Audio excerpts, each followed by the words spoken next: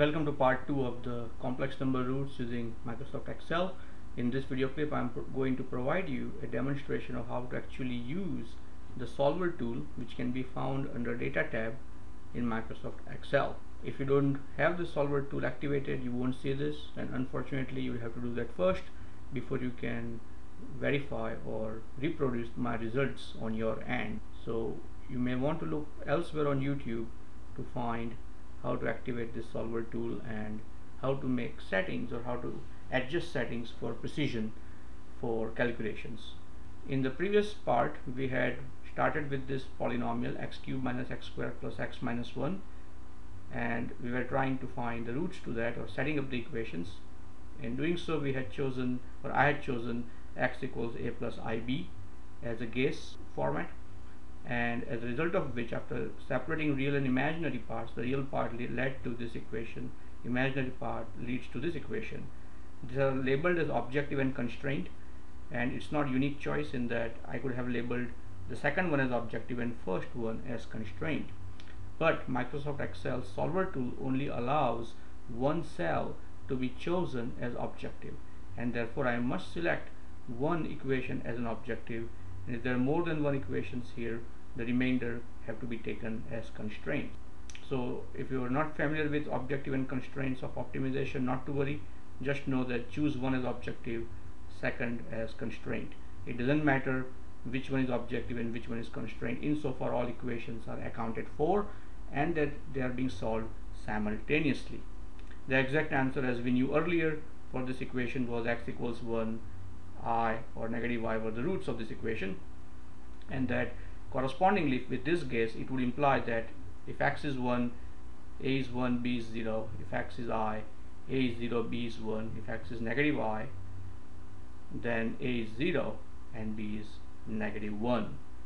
With that said, we have to have a cell for gauging a, and so this is just a number.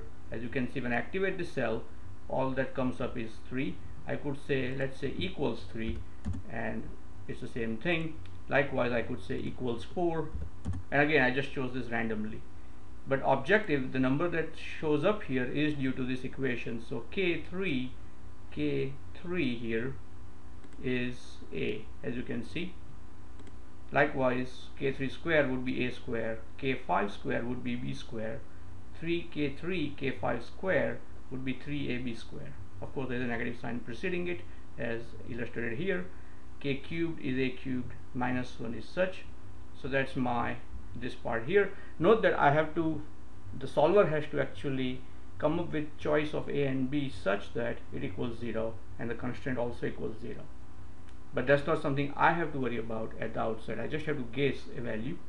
Likewise, for constraint, I have written the constraint equation in that b is my cell k5, so first comes k5, then 2ab is 2 times k, so k3 k5, and so forth. So I would recommend that you pause and try to do this on your own as well, and see if it works for you, and if not, then post some comments and I'd be happy to help you to succeed. With that said, now that I have all these cells populated, I would activate the solver tool, and because I've done this previously, it appears automatically, but on your end it may not. So you may have to formally choose this cell, and so it will be $K$7, which means you have chosen the objective cell here.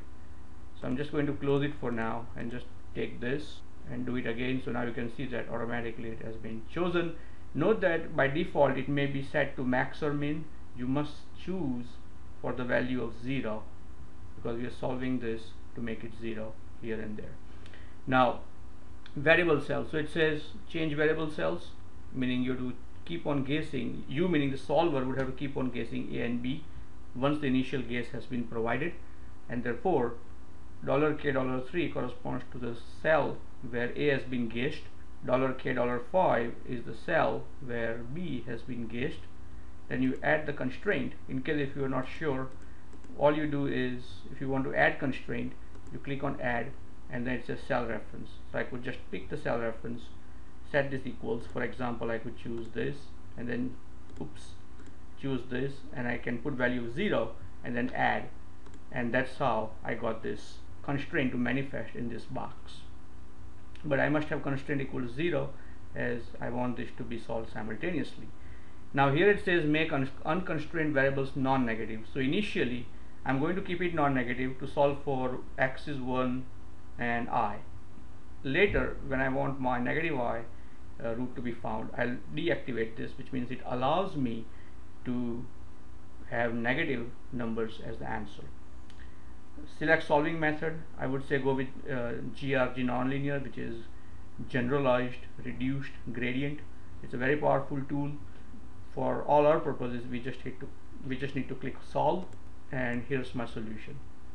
So it gave me the solution for x equals I, where a is 0, b is 0.99 or practically 1, and these two are sufficiently small numbers, so practically we have computationally, if you will, determined the roots. Root meaning x is I, which is a is 0, b is 1, and you can try other cases. Let's say I want a is 1, b is 0, in which case I can force this to be 0 and hope for the convergence to, let's say, a is 1, and let's try that. And there we have it. This is practically 1.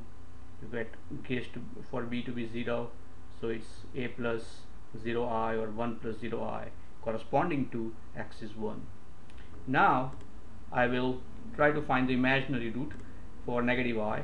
So I'm going to deactivate this or uncheck this, which means that I can be, or I'm allowed to, or the software is now, or tool is now allowed to provide negative numbers as the answers, as one of the answers. So let's say solve and say OK. So now I've got, based on the previous earlier arrived root, it has been refined. Now what I will do is I will change this to 0 and make this negative 3. And now let's try to solve it. And there we have practically b is negative 1, which corresponds to x is negative I, a is 0, practically. When I say practically, meaning for all computational purposes, it's sufficiently small number that you can say that we have approximately or computationally arrived at the root. Now if you want a better answer, yet smaller number than that, you would have to adjust the precision or how many decimal places are carried in the computations, and all that you can do with Excel settings, going in the options for the file, which would make a too long a video clip, so I'm going to stop here. So know that you can do this for any degree polynomial. It's just that higher the degree, more the algebra, more the number of roots, the more the number of guesses you have to provide individually to converge at the roots. So then becomes a bit of a guesswork, but it's much better than not being able to find complex roots using MS Excel. So now you should be able to compute any roots, real or complex, for any algebraic equation, polynomial or transcendental, insofar you can separate the real and imaginary parts easily. With that said, I'll stop here. Thank you for your time.